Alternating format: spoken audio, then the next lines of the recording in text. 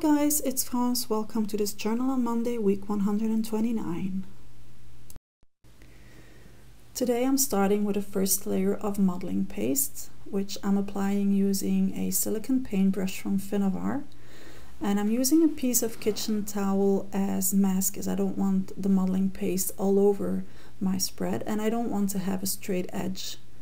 So this will help me to create a distressed edge to my modeling paste. I'm applying a layer that is thick enough to stamp into it, as I want to create some texture that way, but not too thick, as I don't want it to take 3 days to dry. So trying to get something in between.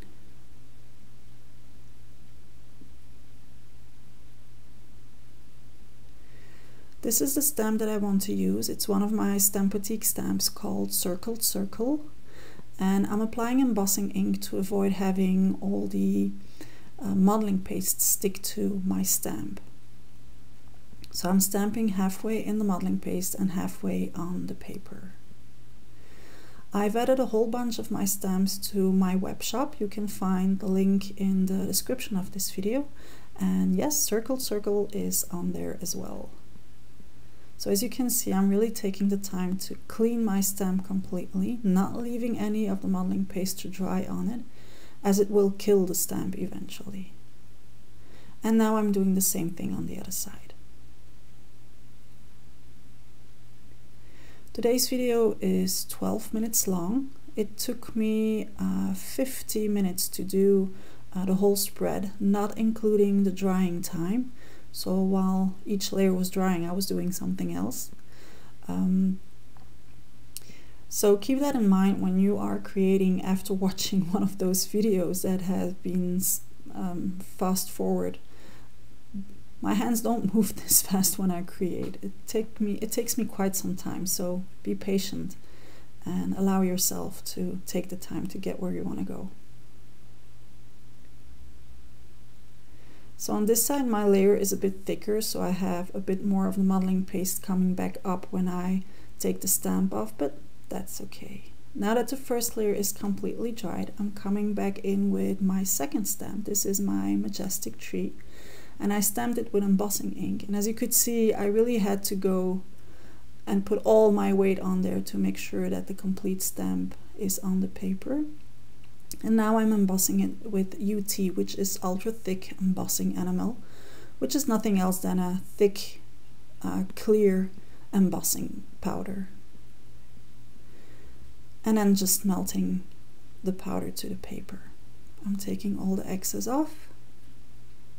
And now I can finish my tree with some lines so that it's not floating on the page. And I'm using soft matte gel to do so in a precision bottle.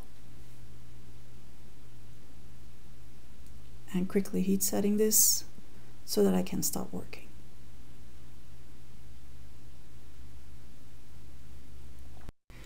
To add color, I decided to mix some stuff together. So first I'm taking some soft matte gel, and I want to make 2 colors, so I have 2 little piles. And to that I'm adding pigments, primary elements, a dark one and a lighter one.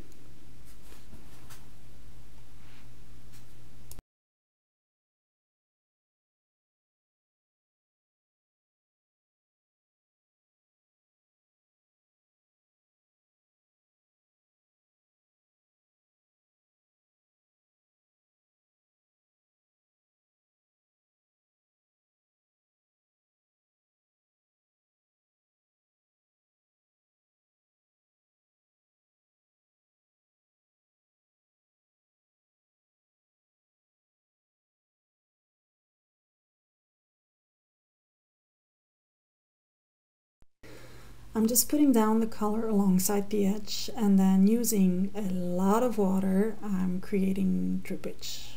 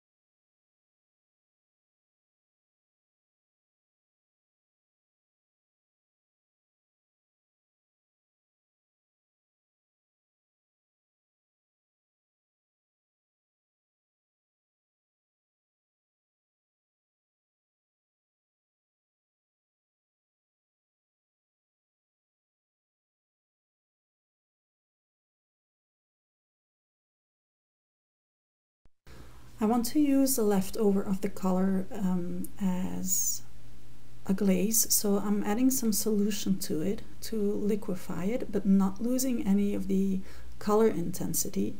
And now I can go and apply it on top of everything.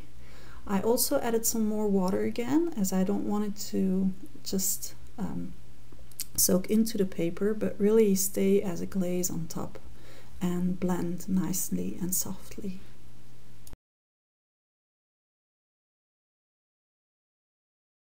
Now this is where you can start to see the tree showing up in the white of the paper. That's why I wanted to use a clear embossing powder to keep that white space in the middle.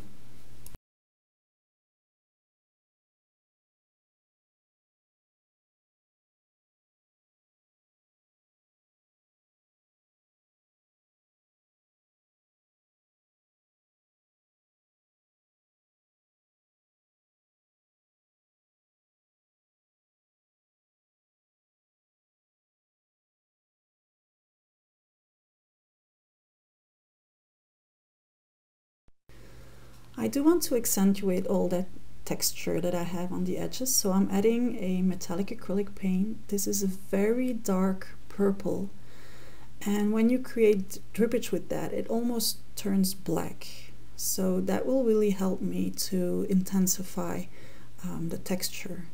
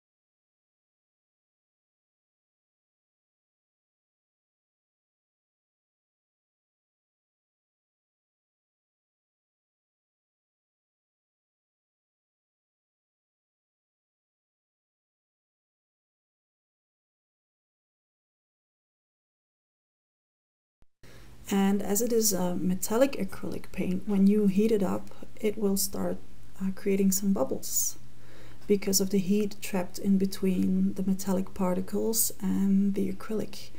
And coming into contact with the air that is heating up, that will create those nice bubbles.